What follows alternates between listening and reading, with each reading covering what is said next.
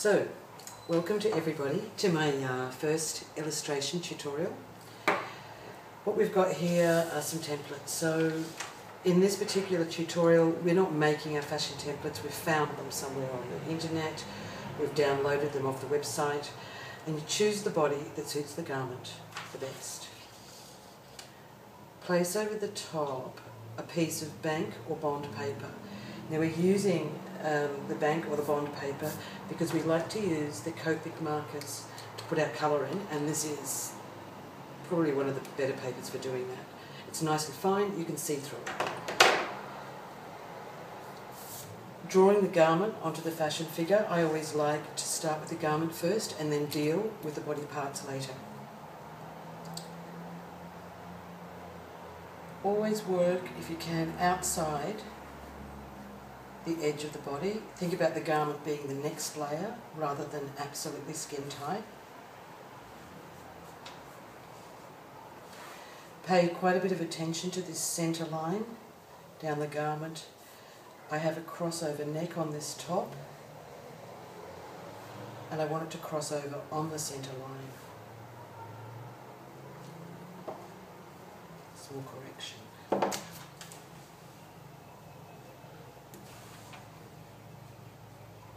In particular, this figure, she's quite twisted around to her left side.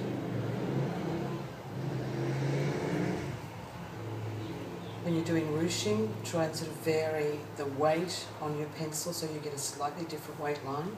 Makes it more interesting to look at.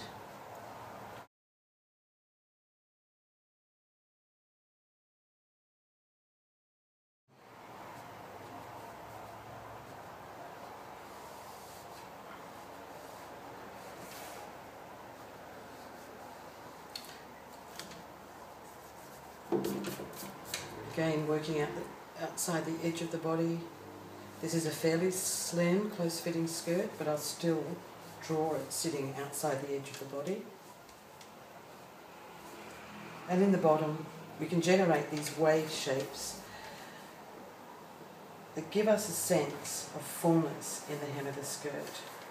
This slim bias skirt has a fishtail at the back that tends to make the hem flare out. Has a centre seam, and the centre seam goes on that centre line. And it's got quite a lot of ruching. Again, vary the length and the weight of the line, and it starts to look a little bit more interesting.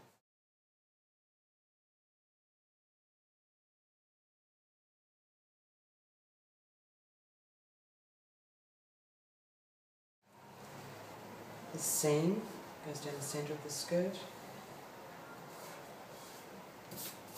So we have the garment, now we put the body in. There's always a temptation when you first start doing fashion drawing to want to draw the body and then put the garment on it. Not necessary.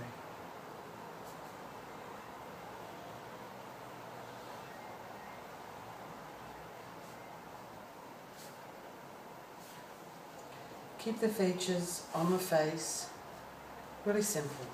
If we start getting too fussy, if we try to describe exactly the shape of the eye or the lips, it can often get very complicated and we can mess it up very quickly.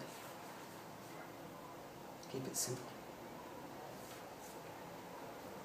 With the arms and the legs, follow the muscle shape and placement that's already on your template. If you're faithful to what the template looks like, then they'll make sense.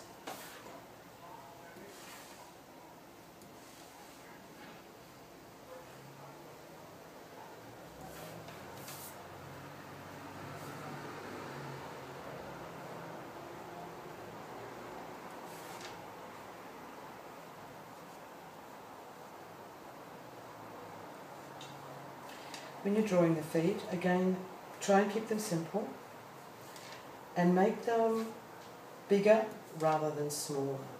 If your fashion figure has small feet, it will look like she's going to fall over. So always make them bigger rather than small.